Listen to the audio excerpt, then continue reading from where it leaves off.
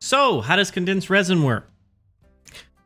Well, we're about to find out. So condensed resin is a craftable item that takes these crystal cores, which you get from catching crystal flies, and your actual original resin. Now, it might seem kind of weird, like why would I ever want to craft using my resin? Well, in those instances where you're not going to be able to actually sit down and farm out some artifact domains, or you're not going to be able to play for the day, this is a way that you can actually take that resin and pretty much condense it down and save it.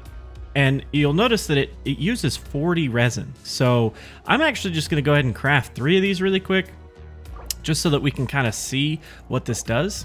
So I'm going to go ahead and craft those. And now it's important to know that you can only carry 3 at a time. Let's pretend for a minute. Let's pretend to fast forward for an entire day. I really want to do some extra farming, and I've already used up all of the resin that I have for today. Well, we can basically go and complete something that would cost resin, and we actually have a way to use it. So now I'm going to go in and I'm going to do this domain because 1, I need the artifacts, and 2, we're going to be able to use our condensed resin.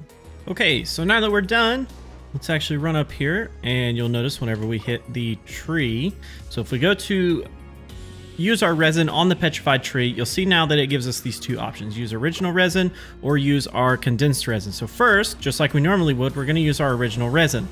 And you'll notice this is what it gives us. All right, looks like 1, 2, 3, 4, 5, 6, 7 pieces, none of which I wanted. Now that we've completed it again, let's actually run up here, and we're going to use this time our condensed resin. Now remember, when you craft it, it takes 40 resin. So when we use that, whenever you do the tree, it actually gives you 40 resin worth of artifacts. So you'll see a ton more, a ton more. So what does that mean? Well, this is actually really good, because what you could end up doing is actually saving yourself a lot of time.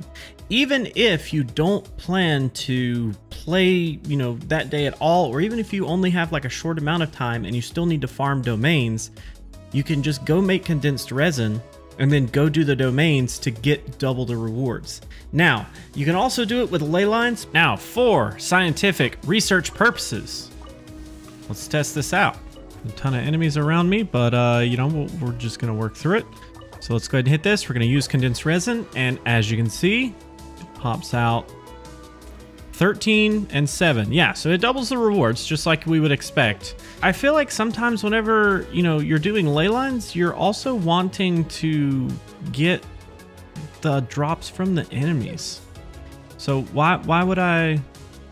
It just doesn't seem as efficient to me to use them for ley lines, unless you just legit need those more than anything else. So one crucial thing is, after you defeat one of the bosses, you can't actually use condensed resin for it. It does not work for anything outside of the domains and the ley line blossoms. So don't try to, use it on bosses or anything like that. If you don't have the resin to do that straight out of your pocket, don't try it.